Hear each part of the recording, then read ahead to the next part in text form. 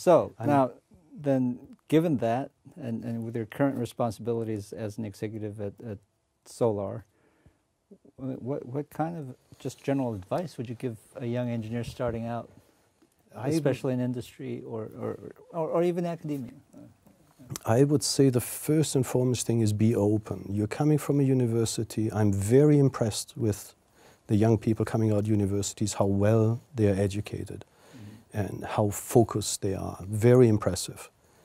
But the industry is a very different form than any university.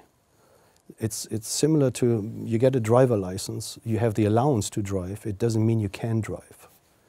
So what I'm trying to do I'm mentoring about 15, 20 people on an ongoing basis, usually monthly meetings.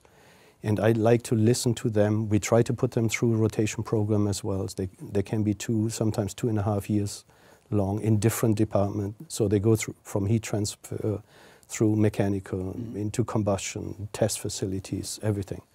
And then I try to find out, okay, what are you passionate about? What do you really like? Maybe even more important, what don't you like? And very often people come to me and say, man, I really thought that this is what I wanted to do. After I've done it now for 6 months, no, I don't want to. So no career is a straight path. And I think it's very important to have two generations talk to each other. The one that is coming in brand new and sometimes with very high expectations, and then people that, like me, that have been in the industry for a long time. Then let me, maybe on the topic of mentoring, to those who are being mentored, what should they expect, and how should they approach it, do you think?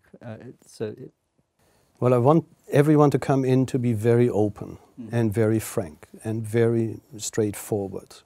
I'm trying to do exactly the same. Not everything is exactly what you want to hear, but it is the reality of life and how the industry runs. Okay. And it's very important for the young people to see that sooner rather than later. And you can see that through the different hierarchy levels, very different, right?